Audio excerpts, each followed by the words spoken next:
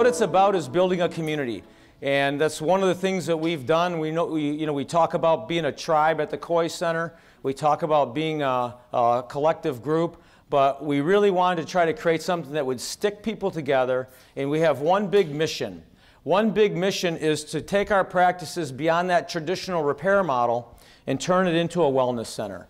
And have patients come and see you and count on you for other information, count on you to help them be healthy and well. And what we want to ensure, what I love to say to every patient before they leave is I can assure you your mouth is not negatively affecting your health in any way. And when you can say that to somebody, and you know that's for sure, and you've evaluated all the systems, it's fantastic. Because that's what we want to tell our patients, and that's the assurance that we want to give them. Unfortunately, I can't do it alone. I can't do it alone, so I have to partner.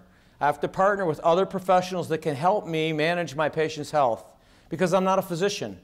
And when I started to think about oral conditions and how they affect systemic health, it was impossible for me to separate the mouth from the rest of the body.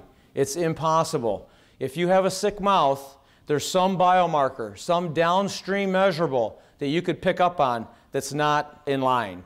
So the goal is, as we continue to work together, is to solidify this concept, this Wellness Dentistry Network concept, solidify this concept and figure out how to streamline the processes and how to create the best opportunity for our patients and how to maximize the value of your membership with our group.